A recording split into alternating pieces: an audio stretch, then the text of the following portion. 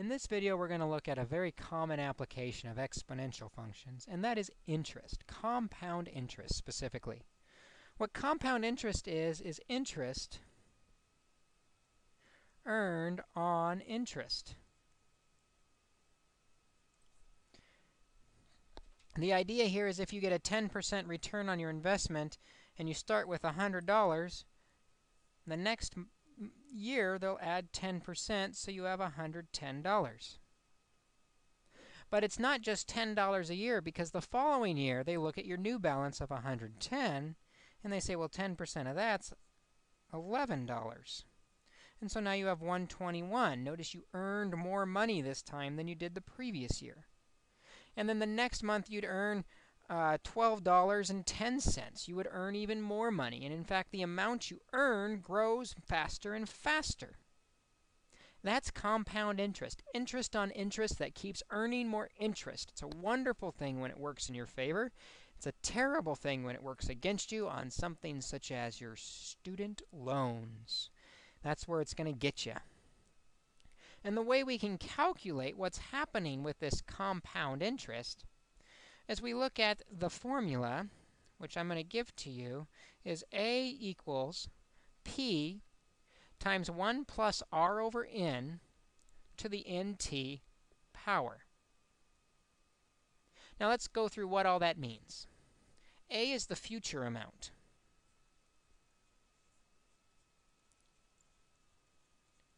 You might notice the letter A for amount. Future amount, that's the amount you're going to have in the future, when the account is done or closed or in whatever we're interested in the future. P stands for the present value. What you have right now to start with, P present value. R is the interest rate that you earn. It's important that interest rate is as a decimal, because usually the interest rate is given as like 10%. You have to change that 10% to a decimal. And to help you remember, R is the interest rate. N is a very important one because it is the number of compounds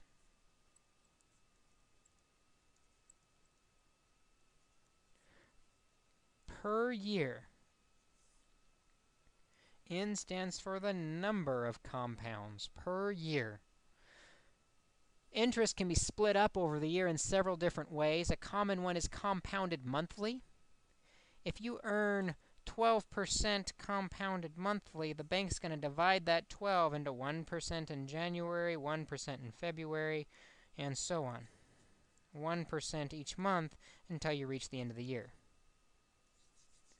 It splits up that interest over that many months. If it's compounded weekly, the interest is going to be split up over the 52 weeks.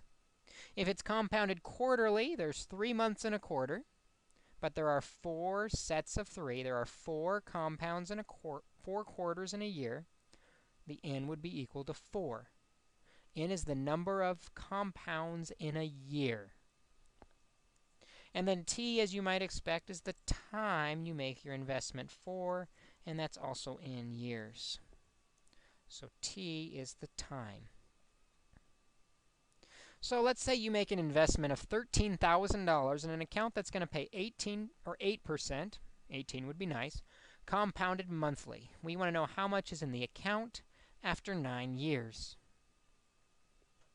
Well, we have this formula that I'm giving you is A equals P times 1 plus R over N to the NT power.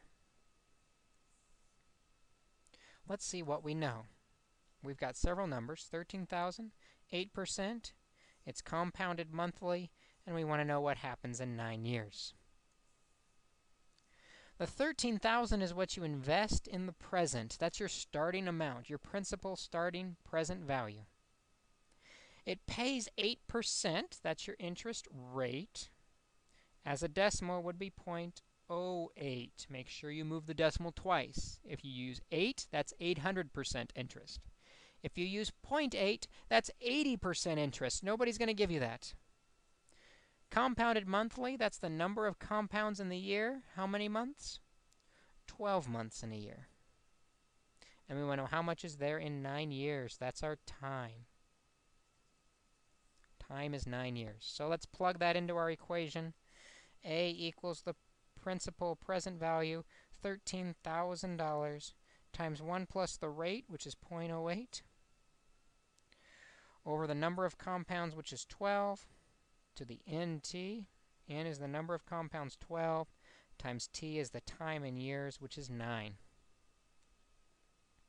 The tricky part here is learning how to put it in your calculator. And depending on the type of calculator you have, it might be entered in a little differently. The calculator I suggest is the TI-30XIIS. It's the easiest, straightforward one because we can do this in 2 steps. First, multiply the exponent. 12 times 9, and we'll get 108. And then all we have to do on the TI-30XIIS is just type it in exactly like it looks. 13,000, parentheses, 1 plus 0.08 over 12 to the, and we use the little caret symbol for the exponent, 108th power, gives us our final amount in the bank of $26,643.89. In a matter of 9 years, our investment has more than doubled from $13,000 to $26,000. Let's try another example where we find out how much money we end up with.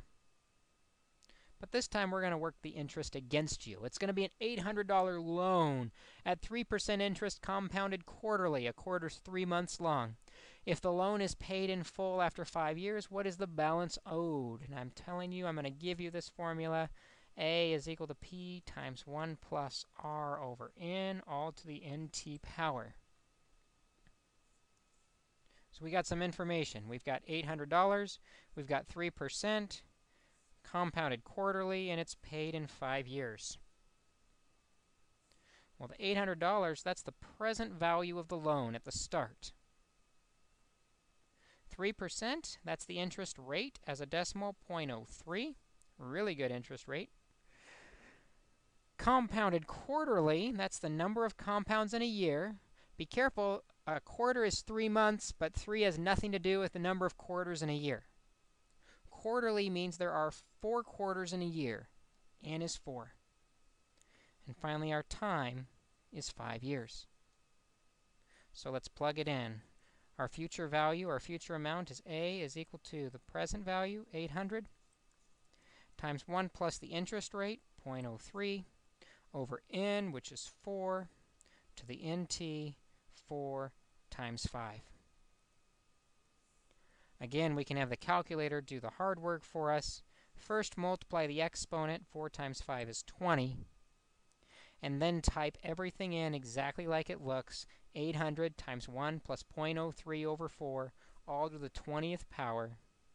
And we end up with $928.95 for our final amount in the account for the loan payoff.